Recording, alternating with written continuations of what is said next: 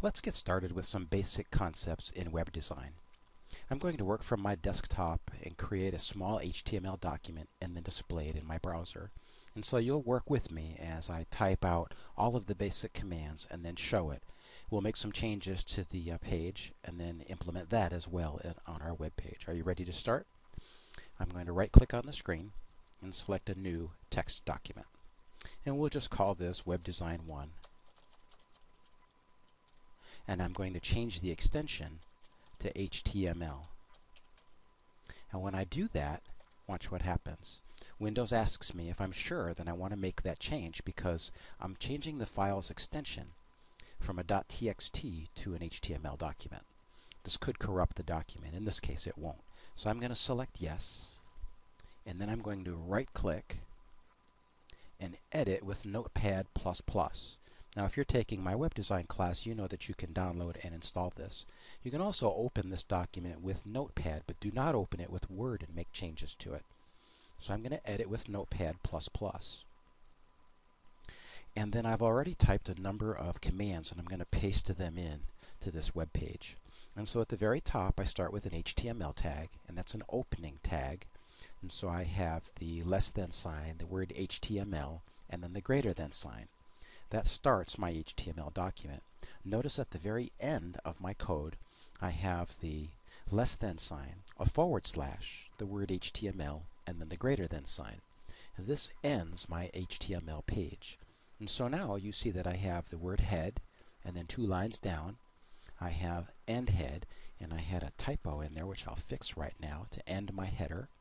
In between my header tags, I have a title. And it says this is a web page title, and then I end the title.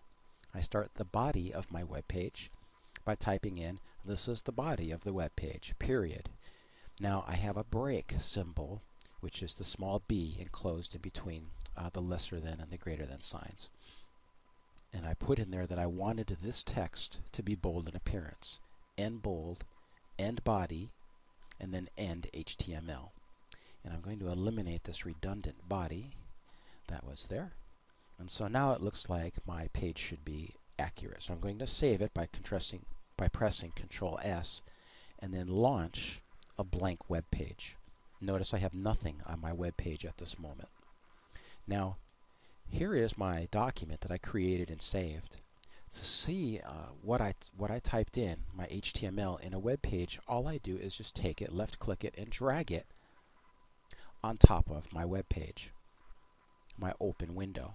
And now all I have to do is make changes, which I'll do right here. I'm going to change this to a header, to H1 from bold, which means I need to change it here, H1. And then save that change, Control S, click on the web page, and press F5 to refresh it. Notice how my change was picked up in the output of my web page. And so now this is a header, and it's a large header where it says I wanted this text to be bold in appearance. And I can change that as well. I'm going to make this H2. I'm going to save that, Control S. And what am I going to do next? Click on the web page and press F5 to refresh the page. Notice how it's a little bit smaller. And so you've learned that you can create a basic web page, open your browser, drop your web page onto the browser, make changes in your web document, in this case webdesign1.html, and then press F5 to refresh the web page, as shown in this case Internet Explorer, to see my changes.